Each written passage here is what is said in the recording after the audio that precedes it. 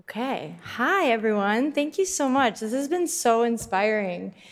So just a little bit about me. My name is Christina. My nickname is Bonesy, and I'm an augmented reality artist. I love to paint with oil paint and then create augmented reality filters that interact with the piece.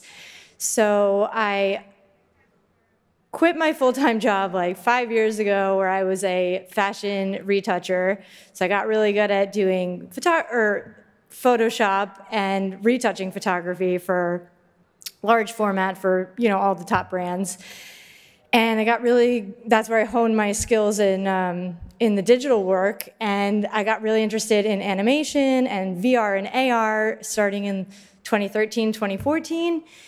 But the technology wasn't really there yet, so I kind of just let that sit for a while and got really focused on my painting. I've been painting figures and drawing them since for 20 years now. So yeah, I just started focusing on the physical painting part and getting really into that, traveling the world, doing residencies. And then only recently did I feel like the technology kind of catch up enough where I could then combine it with my art. So let me see if I can figure this out. There. Okay, so this is a little bit about my process. So the painting is on the left side. That's a 40 by 40 oil painting on canvas. And that takes about 2 months for it to dry after I do it. Usually takes about a month for me to work on a piece, even though I always have like 10 or 20 going on at the same time. If you come to my studio, you will see that.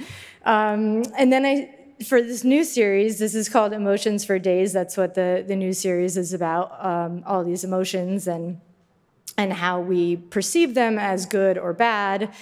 And I think it's really interesting that we tend to put them in buckets. So then I decided to experiment with the Oculus and recreate the painting in Tilt Brush as a 3D version of itself, right? So then I made the augmented reality filter from that. So when you look at the painting through the filter, which is on Instagram, or a picture of the painting, it works as well with a photo of the painting.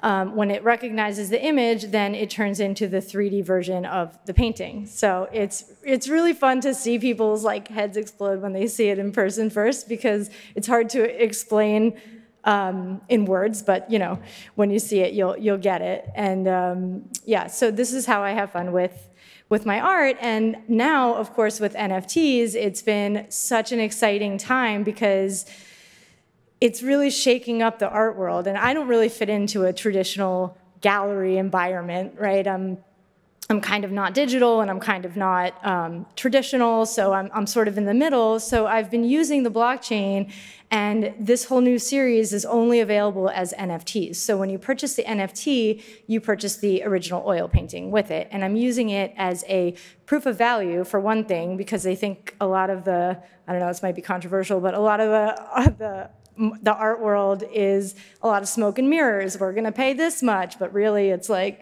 I don't know, did it really cost that much, So that's why I love that the blockchain is so transparent. You can see exactly what the value of it is. And then, of course, the certificate of authenticity.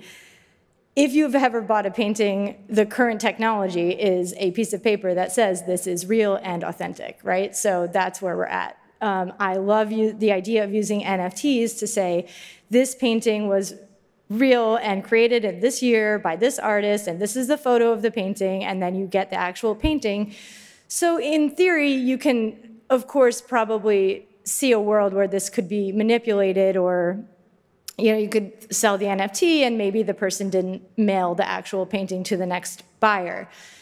But in my theory, theoretically, I hope that it works out where one is not as valuable without the other. So it becomes this together piece where people can see that you own the NFT, and then you're like, yeah, but look, it's this actual physical painting too. And then also, in my case, it's interactive with the 3D and the AR. I also think that buying an NFT for an artist is a way to buy stock in their brand, right? You're supporting the artist, and all artists really need support. So if you can find an artist that you really connect with and you like their work, buying their NFTs is such a wonderful way to help them pay their bills so that they can continue to experiment and push the technology or their work or their practice, you know?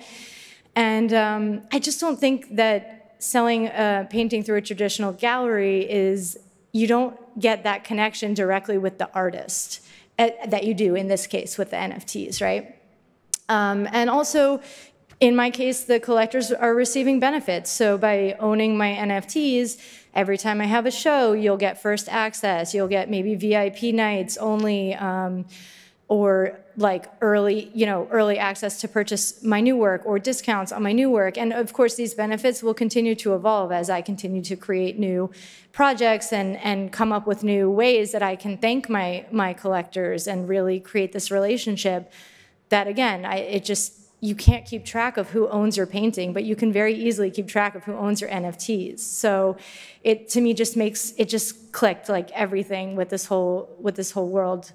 Yeah, I minted my first NFT over a year ago and sort of just dove headfirst into this world. And then last but not least, I really love that you can get the secondary sales, which is just impossible in the real world. I would never get a secondary sale percentage of my work. It just doesn't happen, right? So that's all pretty much really exciting. So there was a video on this of the VR and the AR, but I guess it didn't load. Let's see. Nope. Oh well. So anyway, if you want to see more of my work, you can connect with me here on all the things at Art by Bonesy. That's my nickname. And yeah, I hope you guys have a wonderful day. And thank you so much for NFT.NYC for inviting me to speak. And look forward to connecting with many of you later. Bye.